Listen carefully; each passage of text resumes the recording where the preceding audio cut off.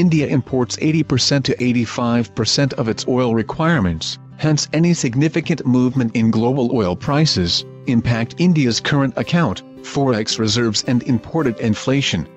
In financial year 23, the quantum of IT exports were approximately 85% of crude oil imports, helping reduce the trade deficit.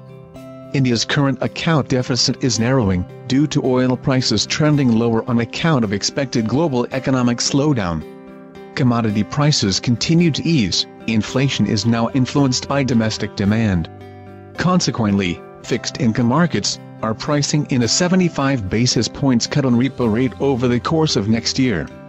This would augur well for equity market valuations, which have also been cushioned by healthy earnings growth over the last couple of years.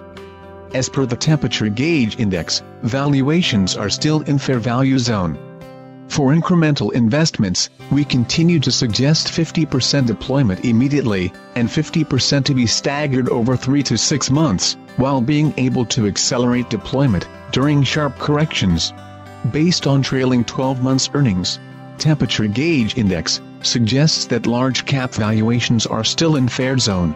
We maintain a bias towards multi-cap and select mid and small cap strategies across MF, PMS, and AIF platforms. RBIs aims to keep neutral liquidity, and would intervene, as and when required. Flatness in yield curve continues on account of monetary policy tightening, normalization of liquidity and global factors. Short end of the yield curve has inched up relatively more than the longer end of the curve.